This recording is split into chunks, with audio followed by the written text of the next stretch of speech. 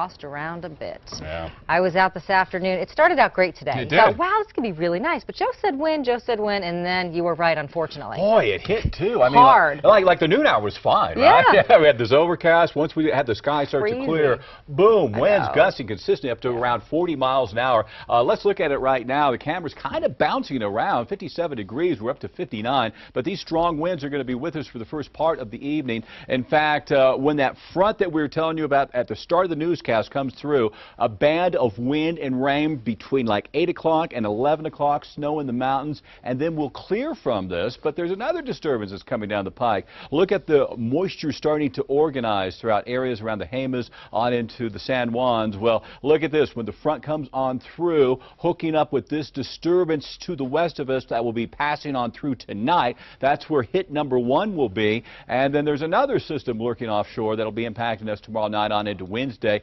and that will be greeted with some Arctic air, making for some snowy conditions in eastern parts of the state. So the concern tonight would be the higher terrain, especially above 8,000 feet, where it's going to be snow and blowing snow, and you can see that they're going to get like 8 to 11 inches above 8,000 feet around the mountains around Chama, and snow and blowing snow and blizzard-like conditions throughout the mountains outside of Durango. Not so much as you get out toward Cuba, maybe 2 to 3 inches, but you get the idea. That's impacting us for tonight. There's that wave of moisture we were talking about, showers and mountain snows to the south in the morning, but primarily throughout the higher terrain. Now, let's look at Tuesday when you see that Arctic front coming in, highs only in the 20s, Raton into Las Vegas. That other disturbance will spread some snows throughout eastern parts of the state, so that could make for some tough travel there. Then we get through all of this, and it finally starts to improve for the weekend. So you get the idea. Some showers around tonight with dropping temperatures as we get toward Wednesday and Thursday, but improving toward the weekend. Southwest,